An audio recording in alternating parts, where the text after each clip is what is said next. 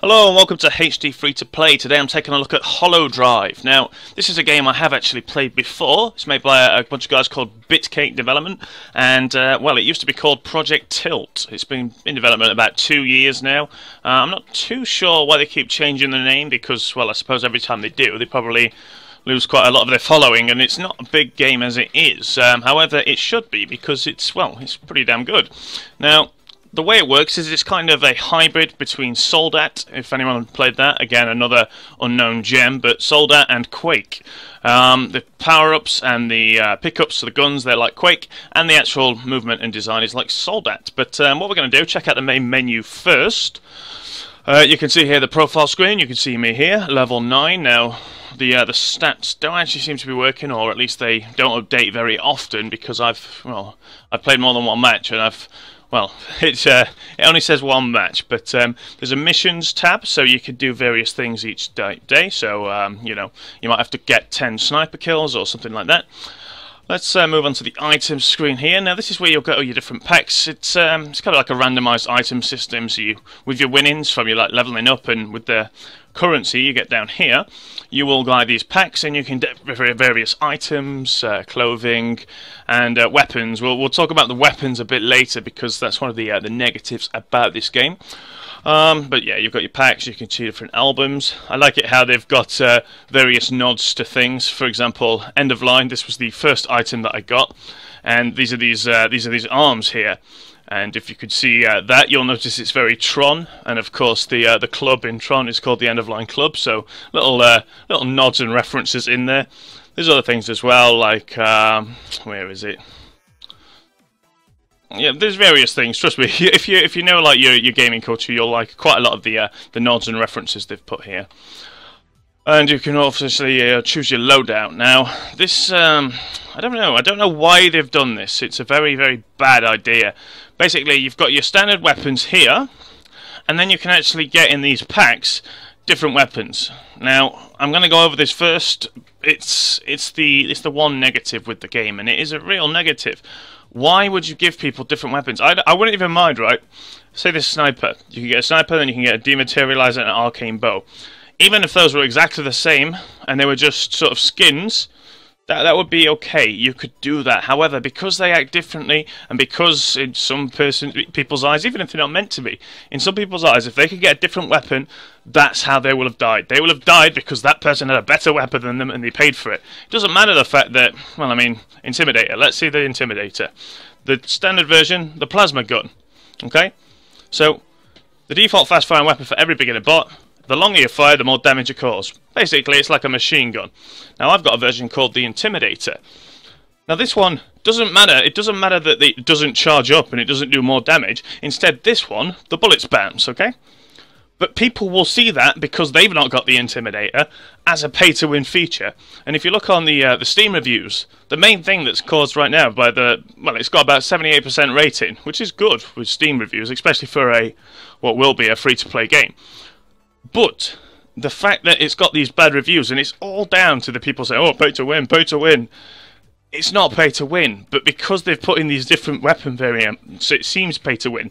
If they want to do it like that, at least unlock all the variants for everyone.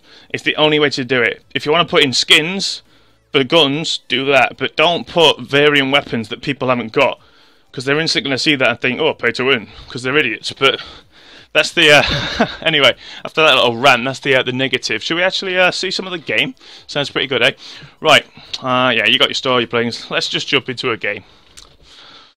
Okay, so straight away, right into a game. No messing around, finding a session. Just boom, there you go, off you go.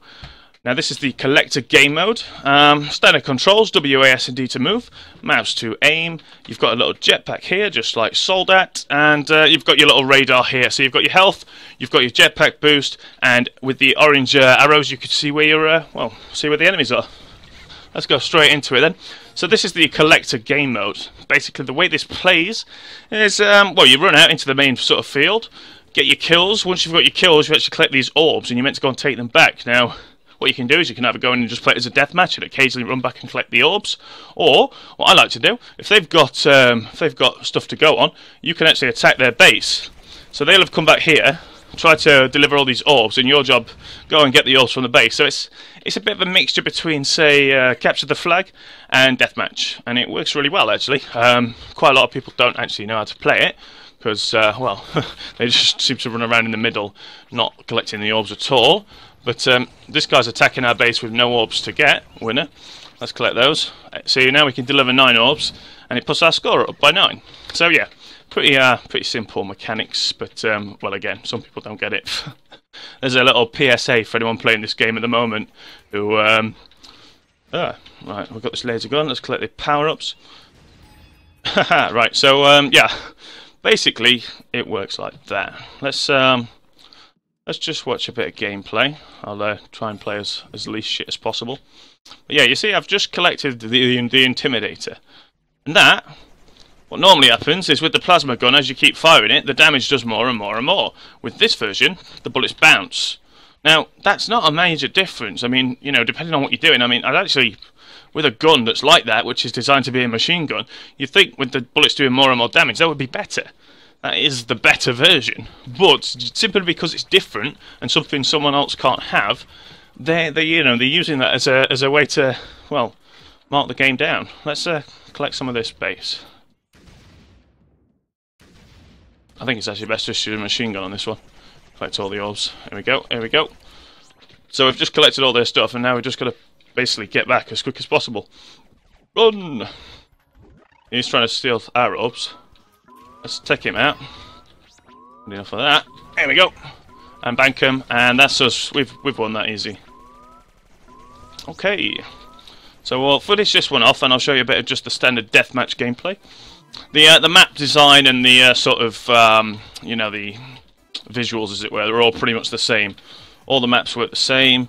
You might have noticed that there's actually no music in the background of the game, as it were. You get a bit of music after these.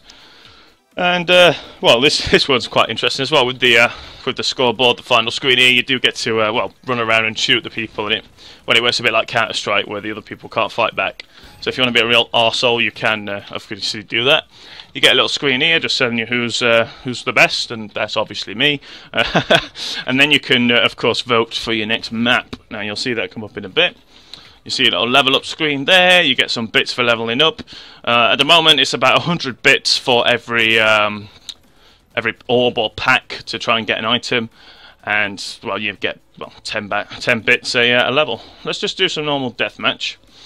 Don't really want to play collectors again, even though it is a fun game mode. Most people don't really understand how to play it, but deathmatch is well, everyone knows deathmatch.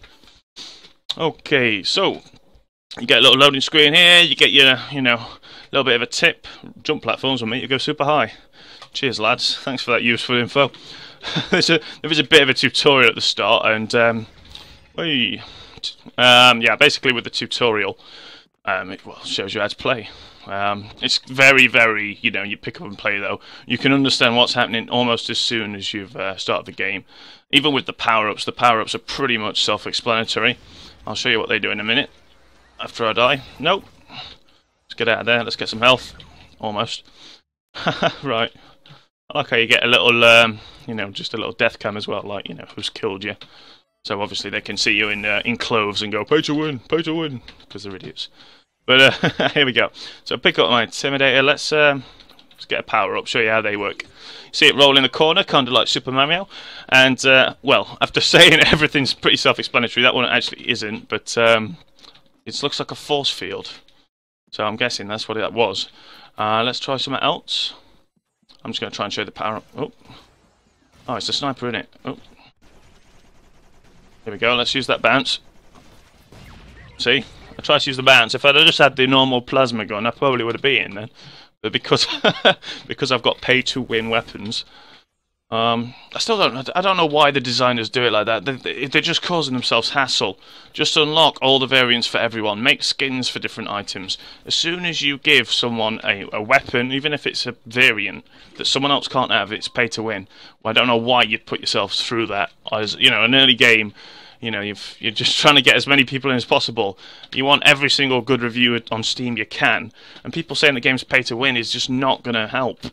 You can see here we've got a double damage. I don't know if this is more of a review of the game for you guys that haven't played it, or more of a shout at the developers, but oh dear. Right, we got a double damage.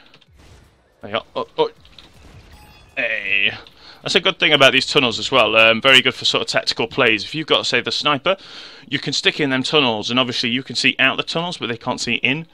Apparently, I've not got this one yet, but apparently there is a bazooka weapon where you can... I don't know. I can't remember what it was. It was either fire in the tunnels or see through the tunnels, something. Apparently, someone on the Steam reviews thought that was very pay to win, but there we go. Right. Oops. Oh, sorry if that just flashed up there. Just carrying on with this. But yeah, but overall, I mean, if you liked your Soldat or you like Quake and you just want to try something a bit new, you know, why not pick this up? I mean, at the moment, it is about £7. It's going to be a free-to-play game when it comes out fully, but at the moment it is a £7 purchase, and what you get for that £7 is not too bad, to be honest. Hey, see how your colours change when you get the double damage? That's pretty cool. Yeah, at the moment, the £7 isn't too bad. Obviously, it's going to be free to play soon. You might have played it already as Project Tilt when it was called that. But, no, I mean, you get 2 different costumes. I've mixed and matched a bit of both of them. One of the costumes, if you're on the Steam version of the game, which, well, I'm assuming everyone who's going to buy it will be, you get the Scout from Team Fortress 2, which looks pretty cool. But yeah, overall, really, really fun game. The designers have just basically made some bad decisions. Anyone that knows free-to-play gaming knows that you can't make your game seem pay-to-win. I mean, you can make it underhandedly pay-to-win if you want, but you can't make it seem outright that this guy's got a better weapon than you and you can't get that weapon yet. You can't do that. Anyway, guys, that's enough of that. If you like Project Tilt and you want to play it, it's available on Steam, and if not, I do actually have a giveaway on at the moment. So, basically, if you want to win yourself one of these keys, I have only got one, because I bought that. If the developers wanted to give me some more, that would be awesome. And of course, I would give them away again on another video. But, yeah, if you want to win a Project... I keep calling it Project Tilt. If you want to win a Holodrive Steam key, what you need to do is watch this video, like the video, and just comment underneath. What we're going to do, again, I'm not going to announce that this is a giveaway. Okay, so if you want this, just make a comment. Don't mention you're entering the giveaway. Just put, well, I don't know, comment whatever you want. But as if you made a comment, you're entered into a giveaway to get it. Okay. Right then, guys. Thanks a lot for watching. Always like, subscribe, and comment if you've got any questions. And I'll see you in my next video. All right. Cheers, guys.